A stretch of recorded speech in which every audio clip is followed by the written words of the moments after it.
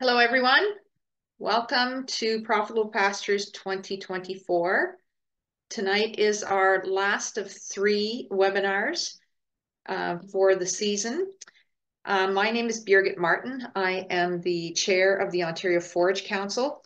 Also online this evening are Ontario Forage Council staff Patricia Ellingwood and Rebecca Vito.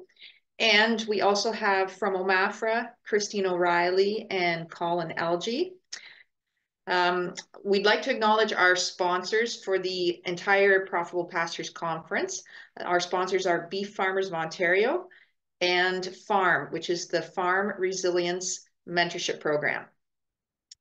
This evening's topic is the best money spent on the ranch, and our guest is Dallas Mount. Dallas Mount is the owner of Ranch Management Consultants, RMC, home of the Ranching for Profit School and Executive Link program. Dallas has led RMC since 2019 and worked with hundreds of ranchers across the US, Canada, and Australia to position their business for economic profit and ecologic health. After working with University of Wyoming Extension for 18 years, Dallas started teaching the Ranching for Profit School in 2012 and quickly established himself as an elite instructor. Dallas and his wife, Dixie, have two adult children and own and manage a grazing operation near Wheatland, Wyoming. RMC is focused on creating profitable businesses with healthy land and happy families. Welcome, Dallas, and I'll turn the floor over to you for the evening. All right. Thank you, Birgit. All right. Well, thanks, everybody. Look through the names on the list there real quick and excited to be with you all tonight. So I'd love the questions at the end. So please throw the questions in the chat and we can dive into it. What I've got might take about 40 minutes or so to roll through, and then we'll hopefully have some good discussions. So enjoyed. Thanks for the invitation. Let me tell you guys a little bit about what we do. Ranch Management Consultants, our company, and the things that we do, because that shapes my perspective on things and kind of gives you an idea of where we're coming from. So we do two main things. We teach the Ranching for Profit School, which is a 7-day business management school for people in agriculture. It's based on the idea that knowing how to raise crops and livestock is not the same thing as knowing how to run a business that raises crops and livestock. They're really two different things. And what we do at Ranching for Profit is, most of our clients, people coming to our school, are pretty good at raising crops and raising livestock, but often they were never taught how to run a business that does those things. So we really dive in pretty deep on the business management side of things, looking at economics, finances, a lot of people issues, mission and vision, organization structure, cash flow planning, and all that from the perspective of a farmer ranch. And most of our clients are livestock producers. So that's the Ranching for Profit School. We do about a dozen to 14 of those a year. It's been exciting. This year we've added a few in the UK. So that's been fun to do. And this last year, over the course of a year, we would have put about 600 folks through Ranching for Profit. So it's a really fun program to deliver. I'm one of 6 instructors that teaches Ranching for Profit, and so we've got a pretty awesome team. The second thing we do, which is where I'm at now, which is why I'm talking to you from a hotel room, is a program that we call Executive Link. You'll hear me refer to it as EL for short. So Executive Link, it's based on the idea that when you're self-employed, you work for a lunatic. And the reason is that lunatic lets you do whatever you want. And often what we choose to do are the things that we're good at and the things that we enjoy, not necessarily the things that actually need to be done in our business.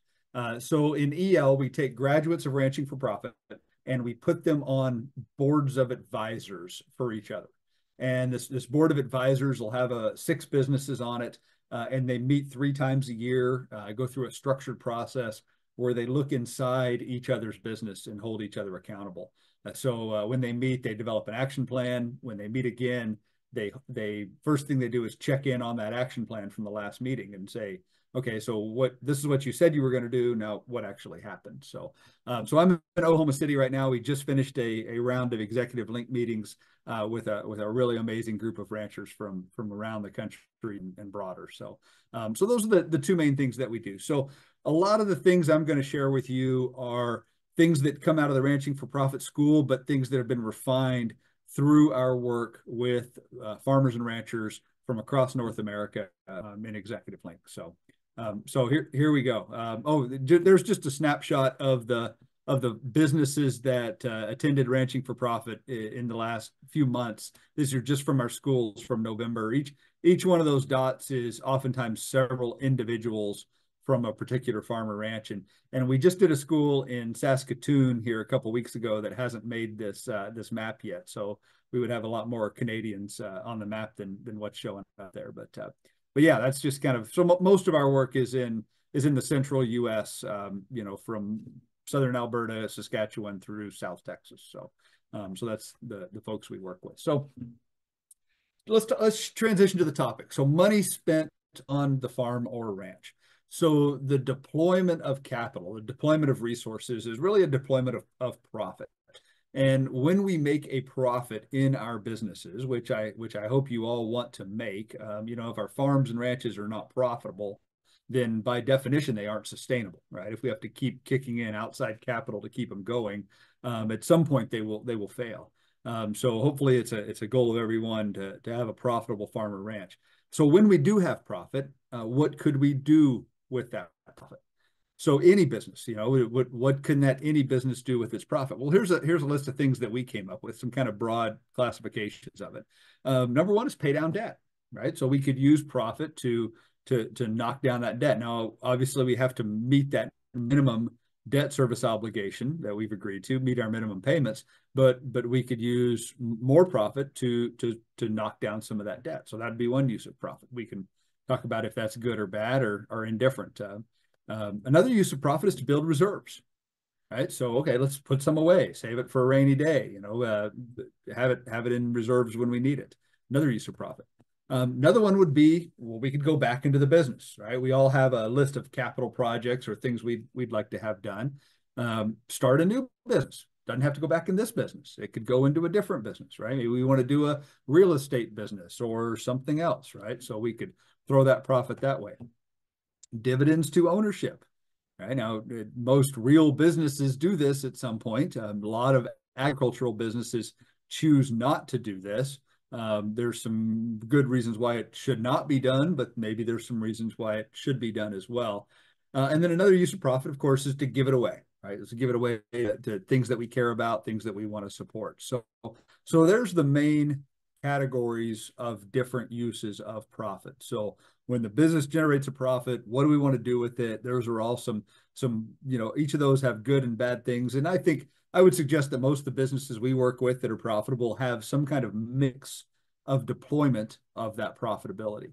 So I always, when we're working with farms and ranches, one of the things I encourage them to do is to be thoughtful about what is our profit for before we even start planning for profit. Let's identify when we make a profit, what are we going to use that profit for? And when we think through those things, it's often a balanced approach for these different uses of profit. Okay, so somebody might say, well, we're going to spend this much on capital projects for the ranch, this much is going to go into reserves, this much is going to be used to service debt, and this piece we're going to give it away. Right. So I think those are all healthy decisions. But the main point is to have some conversations before profit is made for what is the use of that profit. Okay, well, you guys might be sitting about saying, hey, Dallas, you're talking about agriculture, right? It was what do we always do with profit on most farms and ranches? What almost always happens with the profit without even a discussion of to where it goes. This is what I would suggest most of those businesses do with it. Is almost always, it's always piled back into the business in a major way with only the minimum obligation for debt service being made. Okay? And I think that's a problem, especially when you realize that most of our farms and ranching businesses are very, very slim profitability. A lot of them are not profitable, but some of them, if they are profitable, it might be like in a 1 or 2% range, right? And generally, they're not good at cash flowing. They're not good at kicking off cash. And so when we put that money back into the business, oftentimes what we see is people who are already in a position of lack of economic profitability and lack of cash flow. When they are profitable, they compound that problem. They make it worse. They invest that money into things that don't produce good cash flow and things that are generally not economically profitable. Okay, so what I want to challenge you guys to do, and this is, a lot of livestock markets have been pretty strong. So we've got a lot of clients showing some pretty dang good profitability numbers, is when you have those years when you're profitable, let's not make this problem worse, right? If you feel like you're wealthy on the balance sheet and broke at the bank, a lot of the reason why is that capital allocation. Where are we putting that money when we are profitable? Okay, so we can give some thoughts to that. So I want to suggest some various uses of profit, and one of those we're going to talk about that I've been asked to talk about today is looking at some grazing infrastructure development, and so we'll get around to that. So kind of a broader thing is, so I want to put some of this money back into the business. So where should we put it? If we're wealthy on the balance sheet and broke at the bank, if the business isn't cash flowing very well, then I think this is something to really consider. Are you investing in assets, or are you investing in what we might call liabilities? Okay. Now, this is a different definition from the classic definition of assets and liabilities, right? If you asked your banker, okay, what is an asset? They would say, well, it's something that you have. It's something that is worth something, right? Your car, your house, your ranch, a cow, a machine, all those things would be assets, something that shows up on your balance sheet. And what is a liability? Well, it's something you owe, right? It's the note on the cows, the note on the pickup. Robert Kiyosaki wrote a book called Rich Dad, Poor Dad, and he redefined those terms, assets and liabilities. And I really like his definition. Okay. Kiyosaki, there's the traditional definition, something of value that we have, and the liabilities are something that we owe. Kiyosaki said an asset is something that puts money in your pocket, and a liability is something that takes money out of your pocket. So think about that. Using Kiyosaki's definition, many of our assets are actually liabilities. If something's not creating more cash flow than it's costing, by Kiyosaki's definition, it's a liability. So I want to re-challenge this deployment of capital, this deployment of profit into your business as, let's make sure we're buying assets. Let's make sure we're buying things that produce cash flow, okay, that produce more cash flow than what they cost. Now, part of this reason, I think, why farms and ranches tend to buy these things back into the business, and oftentimes it's very tempting, is this aversion to paying taxes, right? So oftentimes we've been raised that, the last thing we want to do is send money to the government. So we often structure our businesses so that from a tax standpoint, they show zero or very little profitability. And if we get to the end of the year and we've had a good year, the tax accountant might call and say, hey, what do you want to do from a tax management standpoint? Do you want to go buy something for the farm or ranch, right? And there's always a never-ending list of things that we'd like to have. Okay, so oftentimes we're making these decisions from a tax management standpoint, but many of those things actually make the business less profitable. Okay, so what we want to consider, what I want to challenge you to do, what we talk to many of our clients about doing is, if you're going to do something from a tax management standpoint, one test is, let's make sure it makes the problem worse next year. Okay, so something that's going to generate more economic profitability, more return, more cash flow, so that next year your tax problem is actually going to be worse. Okay, because tax problems really are good problems to have. So the last thing we want to do is manage our business from a tax avoidance standpoint. Okay, I mean, let's make our businesses wildly profitable, and then let's worry about how to manage taxes, not the other way around. Don't manage taxes first, because oftentimes it gets in the way of profitability. So we're looking for assets. We're looking for things that produce cash flow, and we're looking, in my opinion, hopefully to make tax problems worse the following year. Okay, so let's jump into this. I want to give you guys an example ranch that we can work from and that we can discuss, and and apply some of these principles too. So here's a letter from an example ranch. They said, we ranch in an arid environment. Primary enterprises are commercial cow-calf and seed stock. Now, we feel like we've been progressive with the management of the grazing on our ranch, but we just aren't seeing the results that we've expected. We've invested in water and fence, and we have the place split into 45 different grazing paddocks. But the condition of the pasture seems to stay the same, and we continue to battle undesirable plants every year. So this is a pretty good sized place. They've got 400 registered cows, or 400 registered cows calve in the 1st of February, March, and the 400 commercial cows start mid-March. So that we can identify sire groups, we break the registered cows into 6 different groups during breeding, and we run our commercial herd in 2 groups, and we have several other herds of yearling bulls, heifers, so on. Altogether, we've got about 12 bunches. We have 3 adult children who'd like to be part of the business, and we're eager to have them back, but that'll mean supporting 6 families on the ranch. My parents and my brother are also part of the business. Now, I've heard that with improved grazing management, we could increase utilization, increase the stocking rate. Our grazing development has slowed the decline in pasture condition, but we haven't been able to push stocking rate up much, if any. I've also heard that with some of these grazing programs, we can increase stocking rate. Individual animal performance suffers. Now, being in the seed stock business, animal performance is very important to us. So how can we increase utilization, maintain animal performance? Okay, so normally, oftentimes, if we had it to each other in person, I'd turn you guys loose in groups and we'd discuss this thing and tear it apart. But over Zoom, that doesn't work very well. There's something I want you to look at, and I bet many of you already caught on to it. So I'm going to back up one slide. Okay, so how many actually pastures or paddocks do they have? Well, they've got 45, right? And then during that breeding season, which is oftentimes lined up with the growing season, how many groups of cattle do they have? Well, in this case, they're running 12. So how many pastures per herd do they effectively have? Okay, just about 4 pastures per herd, if you do the math on that. Okay, so really what they're doing is they're doing a 4 pasture rotation, where they're just moving those animals around in a 4 pasture rotation. So that's a really critical number, is the number of pastures or paddocks per herd. It gives us an idea of how much control we have on that grazing management. Now, some of the things they describe going on here, right? They might have flatlined some decline in pasture condition, but they really aren't seeing that much improvement. And now, those of you guys that do some of this grazing, is it any surprise?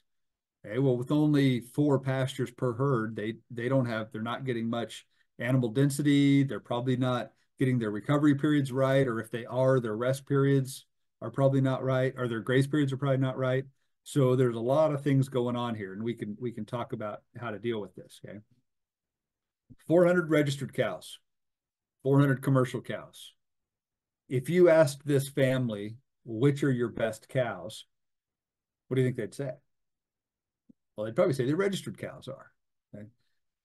This is an important point. Okay, and I want to show you guys, it's oftentimes people that get excited about grazing management and about soil health I get excited about those things, right? So I'm not putting those things down, but there's a lot of emphasis on, we'll make the soil healthy, improve the grazing management to grow the business, okay, to run more animals, right, to carry more head, or to reduce fed feed, okay. And I think all those things are great, but at some point before we start investing in fence and water and grazing infrastructure to grow that business, we need to ask, is this business any good? Okay, does this business, and when we say, is this business good, what we look at is, does this business have a strong gross margin, right? What's the economic performance of this business? So let me show you the numbers on this example ranch that we're looking at. So here is just a really simple economic breakdown of this ranch. Let me walk you through this. They've got commercial cows, they've got registered cows. 400 commercial cows, 400 registered cows. Gross margin per cow.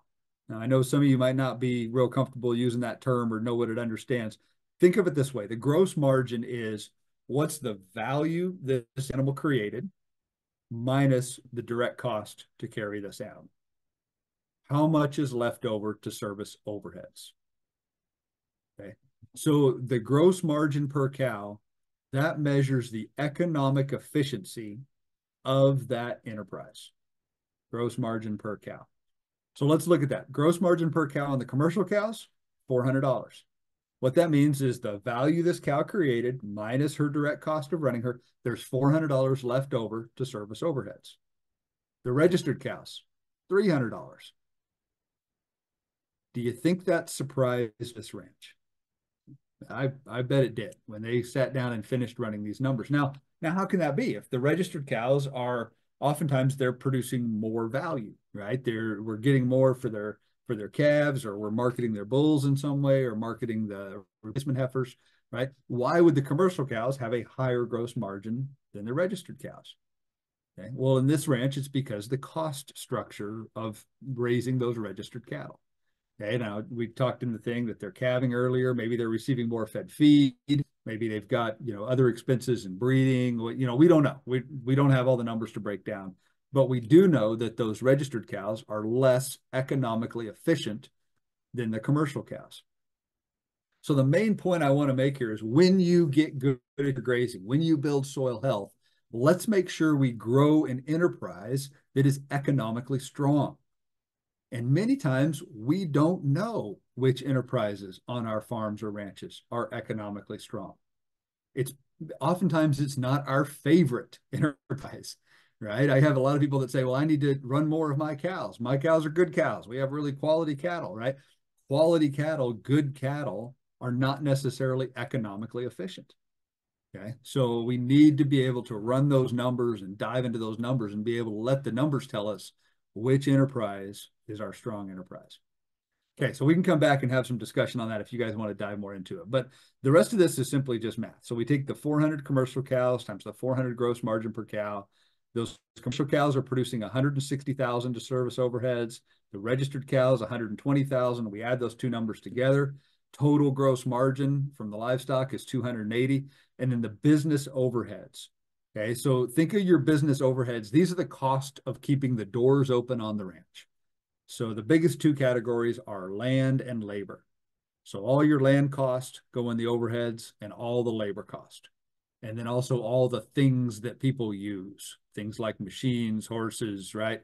All that stuff is a labor. So that all goes into the business overhead. So it takes $350,000 to keep the doors open on this ranch. We're generating $280,000 of margin. That means the business is making an economic loss of $70,000. Okay, so when this ranch finished running these numbers, they went, well, this isn't very good. No wonder we can't afford to bring the kids home. So now let's get to work at fixing it. Okay, so when we start looking at fixing this thing, this is where we're going to transition to deploying capital in the business and looking for ways where some of that capital deployment can create a lot of value economically for the business. So let's transition to looking at the grazing principles that we teach at Ranching for Profit. So the principles that we teach, obviously we work in a really broad geographic area. The principles that I've listed here are principles that work in any environment. Okay? It doesn't matter how much rainfall you get. It doesn't matter all those things. We folks that live in a 4-inch, 6-inch precip zone versus people that live in a 100-inch precip zone. These principles work wherever you are. Okay, so principle number 1, plan, monitor, manage. Obviously, making a plan before the grazing season begins, monitoring against that plan, and then making changes along the way. Principle number 2, allow for appropriate recovery. Now, many times you hear people talk about rest, and sometimes I slip up and use the word rest too, but what we're really looking for is recovery on those plants. Okay, so are we making sure those plants have the opportunity to recover before we're coming back in there again? Next principle is the shorter the graze period, the better. It's better for animal performance, better for soil, and better for plants. Okay, now we don't have a lot of time to dive into the nuances of these grazing principles. At least I haven't prepared that in my presentation today. So if you want to ask some questions on these, I'd be happy to discuss them, but I'm just going to kind of roll through these and then we're going to walk through an example. Principle number 4, the higher the stock density, the better. Okay, stock density is the number of animals in a particular given unit. Okay, and from a ecosystem health standpoint, the higher the better. And principle number 5 is match supply and demand. Okay, that one seems pretty self-explanatory. So we're going to need to, obviously the supply is going to vary year to year. So we're going to have to find a way to adjust our demand year to year, season to season. Okay. So let's apply some of these principles in an example. And we're gonna walk through this together. There's in this example, we've got a section of ground, 640 acres. And let's say for today's demonstration that traditional stocking rate in the area is 200 cows for 60 days. Okay, so it's pretty dang productive. This is pretty productive ground. At least for us in Wyoming, this would be extremely productive. For some of you guys, it might be more the norm. But 640 acres, this ground will support 200 cows for 60 days. So in a traditional grazing type of program, right, somebody might just throw those 60 cows or 200 cows out there, let them stay out there for 2 months and come and collect at the end of that 2 months and leave it at that. Okay. So if you and I took a ride through this pasture, if we came in the top corner up there and kind of zigzagged across and rode down by that water point and then left at the bottom corner. And let's assume there's not terrain that's pulling them to somewhere. There's a water point in the middle. But other than that, they're just going to let their own grazing distribution happen. Okay, what would this pasture look like when we rode in that far back corner, when we started getting closer to the water, when we rode out of the water tank, and then when we rode out that far bottom corner? It's probably going to look something like this, where around that water tank and for a certain distance around it's going to get pretty dang hammered. Right? And now maybe by next year when we're turning the cattle in, it would have had some time to recover. But over time, if we keep hammering those plants for 60 days at a time, we're going to overgraze those, right? They're going to be being rebitten while they're trying to grow, and they're going to start to go away. Weeds are going to come in. You guys all know the story on that. There'll be another circle that's a little bit wider where maybe it's a bit more moderate, right? Maybe there's some signs of plant spacing increasing, but maybe there's some pretty good areas in there as well. And then on that far outside, away from that water, there's going to be some undergrazing, right? Where maybe plants are getting too mature, too rank, where the animals don't want them anymore. In the drier environments, the spacing between the plants would actually start to increase. Okay, but again, land health would probably go down because of undergrazing. Okay, so that's not a very good way to manage this pasture. Well, you guys all know that, right? You're on a call for grazing management. So let's put some infrastructure development on this property so that we can better manage the grazing for it. Now, I'm just going to scratch this out here, not as a way to say this is the best way to develop a 640 acre grazing plot. I don't know the best way, right? There's going to be a lot of things to depend it, but this is just be an example of one way to do it. So let's say this is a surface pipeline with a movable drinking tank, and we can put that in the 4 different positions that are shown here, right? So we've got maybe a well with a pump in the center, and we've got a 1/4 mile long surface pipeline that's going to sit on the surface, and we've got a drinker on the end of that we're going to move around. And then maybe we're going to stretch out some high tensile wire. If we're grazing cattle, maybe a single strand of high tensile wire where these green lines are to give us our, we're split it into quarters. And then if we really want to get crazy with it, we can use that where that hot wire is brought out to grab some poly wire and stretch out some individual grazing paddocks. Okay. So let's say this is the way I've developed it. Now, again, I'm not suggesting this is the right way to do it. There's a million ways to do it.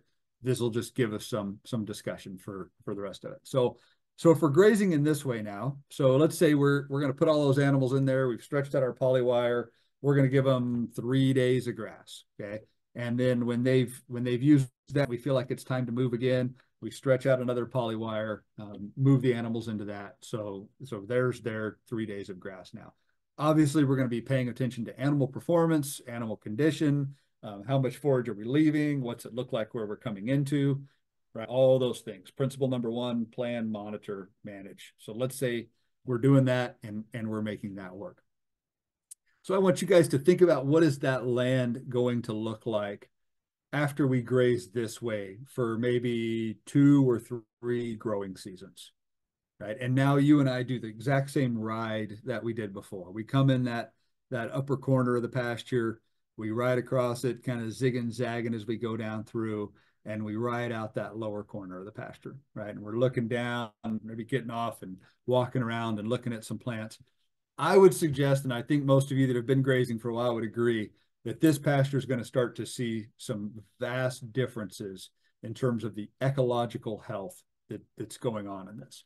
So some of the questions I'd have for you is, what are the annual recovery periods that this land is now getting? Okay, well, we went from having animals in that pasture from 60 days to having animals in those pastures for 3 days, right? And maybe it's productive enough, we're coming back again. So maybe it's getting two grazings, and for some of you, maybe even more than that during a growing season. Okay, so, but the recovery period as a whole has gotten a lot longer, right? We're getting our recovery periods closer to what we consider appropriate. What about the graze period? Okay, the principle related to grace period was the shorter the better. Well, before we were in there for 60 days. So plants were getting regrazed, individual plants were getting regrazed, right? All those things were happening. What about stock density? Okay, well, obviously in this example, we've got that stock density higher. So if stock density is a tool to build soil health and to build succession, or to jumpstart succession, then we're going to have that working for us. So what about cover? As we did our ride and looked down on the ground, I would suggest, and I would hope most of you would agree, that the cover, the amount of ground that's covered by green, growing, desirable plants is going to be a lot higher. So that ground's going to be putting carbon into the soil, right? Building soil health. Plants are going to be more vigorous. Soil health is going to be coming along. The water cycle of that precip that we get, we're going to be able to use that in a more effective way. So we're going to start to see all these compounding effects that are working towards us for us in a positive direction start to play out as we get the grazing right. So let's think about that now ecologically. Economically, from an economic perspective. And I know it's always dangerous to run numbers, especially at this time of night, but bear with me. I'll try to keep it as simple as possible. Now I'm gonna give some guesses as to what I think this development might cost. You might think I'm off. The cost in your area might be way different. This is what we'd pay in our area for some of this stuff. So if I'm going to buy a quarter mile of an inch and a quarter, inch and a half HDPE pipe and put a drinker on it, I think I might pay somewhere around $2,500 for that. If I was going to put in those high tensile fences, that's probably about 3 miles of single strand high tensile fence on maybe 1 inch, inch and a quarter fiberglass posts spaced 75 feet apart.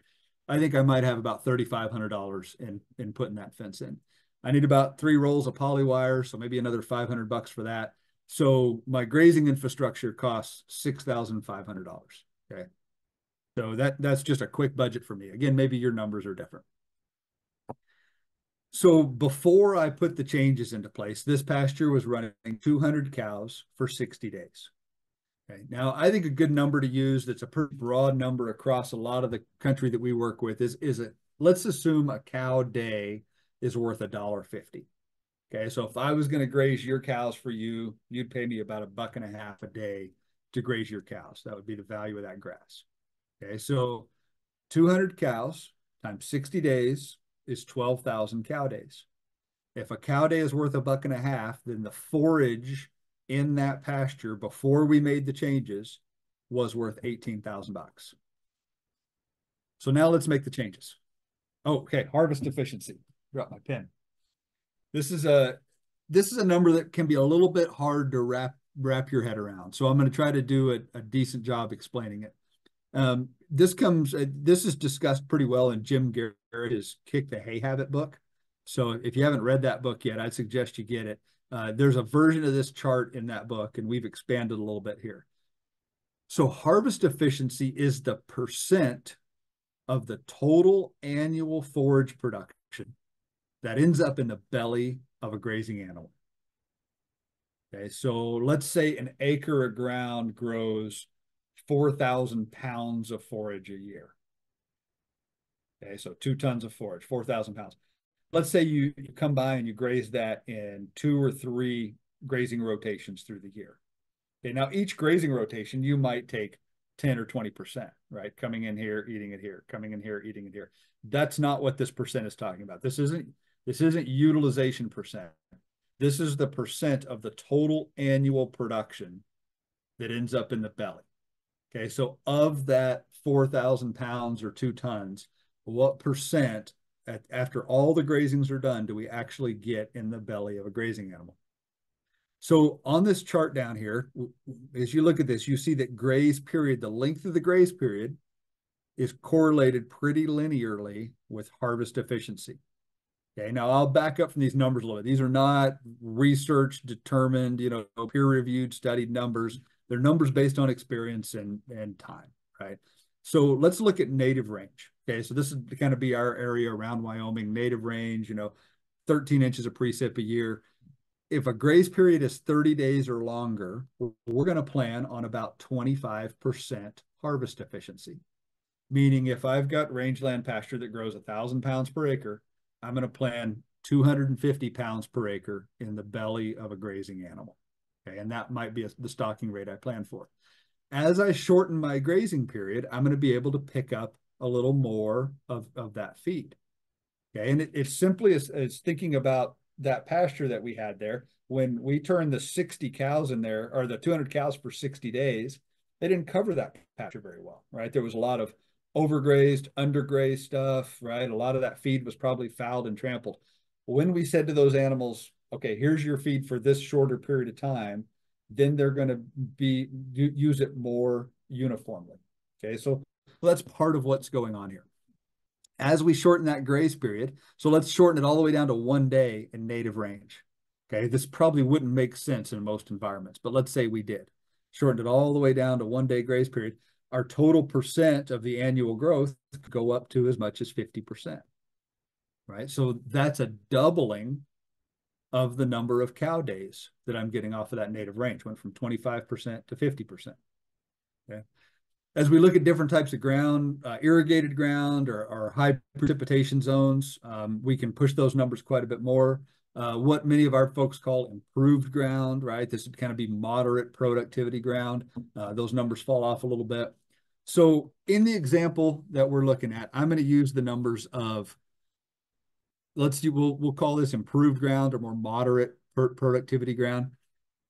Example number one, there was those 200 cows in there for 60 days. So we're going to use a harvest efficiency of, it's more than 30 days in the graze period. So a harvest efficiency of 40%. And then when we put in our grazing development, let's say we went to a 3-day graze period where we were, grazing the animals for 3 days on average. Now, it doesn't mean every graze period has to be 3 days, right? But on average, we were moving to about that. So we would move to a 60% harvest efficiency. Okay. And the reason I use this chart is when we look at grazing development, this chart gives us a good idea of numbers to use for rough math. For if I put this grazing system in, what might I expect after a year or two for increases in carrying capacity? Okay. I find that this chart does a pretty good job getting me in the ballpark. Okay. So let's take our 40% and our 60%.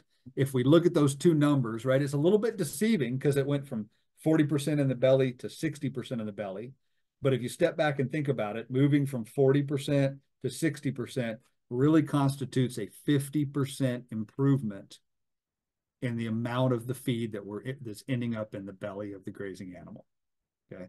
So 50% improvement, let's use that to do some budgeting from. There's our pasture. That's what the forage was worth before we put the improvements in. Forage was worth $18,000. Let's put the improvements in. We had our 12,000 cow days. If we're estimating by putting in all those improvements, we might get a 50% improvement in our carrying capacity. Then that's 18,000 cow days.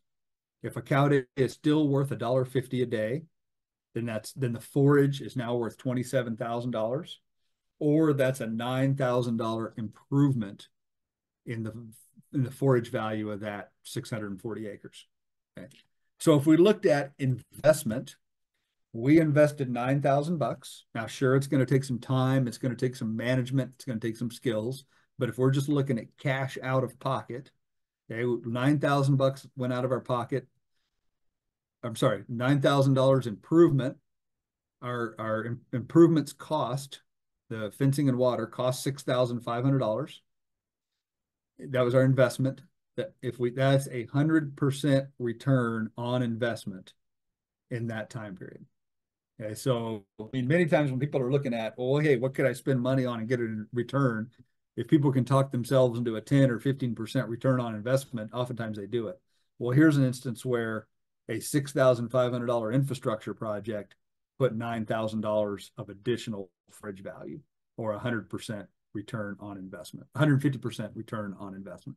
So I think that's pretty good stuff. So let's go back. I'm just about ready to wrap up here and take questions. So let's go back and look at our example. There's our letter. We had 400 commercial cows, 400 registered cows. I'm guessing many of you are probably harsh people and said, well, if those registered cows aren't cutting the mustard, let's get rid of them. Okay, so let's assume we did that. If we took the grass from those registered cows, put a commercial cow out there that's making $400 a gross margin, then that number becomes 800. 800 times the $400 gross margin now gives us $320,000 of gross margin. We've only got one enterprise. So there's our total gross margin is 320, but our overhead stayed at 350,000. So we're still making an economic loss of $30,000. Well, what if we took these grazing principles we just talked about? How could we put more animals in one herd, lengthen the recovery period, shorten the graze period? Might we be able to, through good management, run more animals with the same amount of overheads? Let's say we could have, this ranch have the same improvement the example ranch just had, 50% improvement in carrying capacity. That would mean on the same amount of land, we're able to run 1,200 cows. Obviously, it's not going to happen every year or in drought years or all those things. If their gross margin's still $400, now we've got a total enterprise gross margin of 480,000, total gross margin of 480 on the $350,000 of overheads gives us an economic profit of 130. So that's moving from an economic loss of 70,000 to an economic profit of 130, a difference of $200,000 there. So that's pretty dang good. And another thing to look at is this ranch simpler to run than the previous one? I think it is. Okay. So balanced use of profit to meet owner objectives. Let's invest in things that will give you a tax problem in the future. Okay, let's not eliminate taxes, but maybe we could reduce them, but let's invest in things that are going to make that problem worse in the future. There's a whole list of things that we often see are good places, oftentimes good places to deploy capital that can be those things. So water and fence went through that, livestock scales for marketing, buying livestock with a high gross margin, invest in yourself and knowledge for key people, stockmanship skills, marketing skills, off-farm investments, having the small inventory of dependable equipment that's there and it works when you need it, safe, effective facilities, operating on cash and knocking out the operating node, family vacations to refresh people, to re-intercharge them, to get them charged about their work, right? So those are all things that we see are oftentimes good uses of profit. So I'll wrap up here. There's a lot of ways you guys can stay in touch with us. I hope you've enjoyed this and I want to stay in touch with us. All these things are free or low cost. Profit Tips is an email we send out twice a month. You just go on our website and sign up for that. Our website is ranch management or ranchingforprofit.com. RFP First Steps is again an online thing you subscribe to. Look at our social media stuff. Go on our YouTube channel. We do have a couple of books on our website. You're welcome to order those. The Turnaround is the newest one. Another one is The Healthy Lands, Happy Families, Profitable Businesses. If you haven't taken Ranching for Profit, we'd love to have you come, or if it's time to repeat, we'd love to have you do that. And then, of course, we have our Executive Link program. So there's the books, and here is a schedule of our upcoming schools. And yeah, so with that, I'm going to stop talking and let's take some questions. So. Thank you so much, Dallas. So the first one that I have for you is when you were talking about calculating business overhead, you mentioned that labor expenses should be included in that number. Now, I know a lot of the farmers on this call, they're either sole proprietors or they're partners. So legally, they don't pay themselves a wage. Should they be leaving that wage out of their overhead calculation, or should they put in a number that would be the value of how much they'd have to pay someone else to do the job they do. What are your thoughts on calculating labor into overhead? Yeah, great question. So the answer is the latter. You would budget in what it would cost to replace yourself for the work that you're doing in the business. Okay, so if I had to hire somebody to do that. Now, that doesn't mean that I necessarily have to write a check for that, right? I think it's actually a good idea to write a check for that, right? Your business pays you for the work that you're doing. You live your life out of that money, right? But there's sometimes tax reasons, financial reasons why it doesn't make sense to do that. When you're doing your economic projections, your economic numbers, which is what we're talking about here, we're going to budget that in there. I do the same thing for my company, right? My company, I'm going to budget it in. What does it cost to replace the work that I'm doing? And that's the number that's going to live in there. So yeah, absolutely, they need to include wage for the work that they're doing. If you don't do that, then you don't have an idea of how profitable your business is, right? If you left your wage out, then what you're going to find out is, well, look how profitable my farm is when I subsidize free labor, right? That's all you're finding. So you're really just kidding yourself. Yeah. So you have to include it. Thanks. That's helpful for getting started on those calculations. I've got you've definitely got people fired up. I've got two extremely similar questions in the chat. How many Canadian schools have you run in the past, or how many are you planning to do in the near future? And related to that is, are you planning to run any schools in the eastern part of Canada or in Manitoba? Yeah, good question. It's been hard to get back into Canada, and I'm excited now that we've been doing it.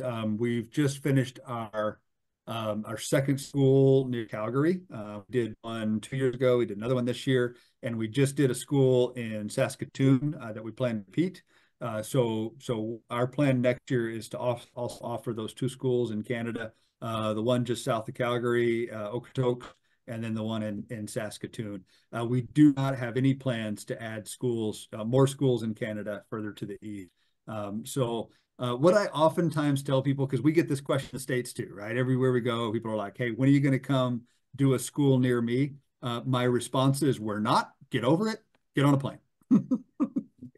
So really, in all seriousness, you will have a better experience at Ranching for Profit if the school is a long ways away from your farm or ranch. Okay, the people who tend to have the worst experiences are the people that go to a school right near where they farm or ranch. Okay, because the other people in the class farm and ranch in the same environment you do, they have the same challenges. The questions they're asking each other, the things they're challenging with, are oftentimes not the big questions. They're more technical in nature, right? Rather than strategic.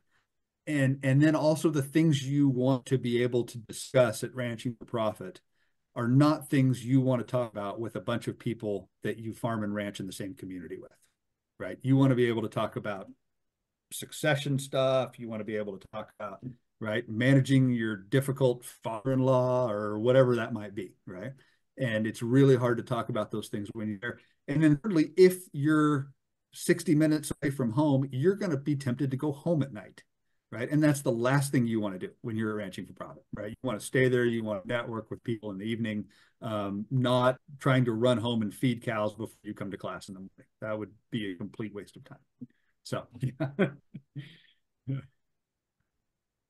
All right. So long story short, build the networks far from home so that you can be completely honest and no one at home knows what you're talking about.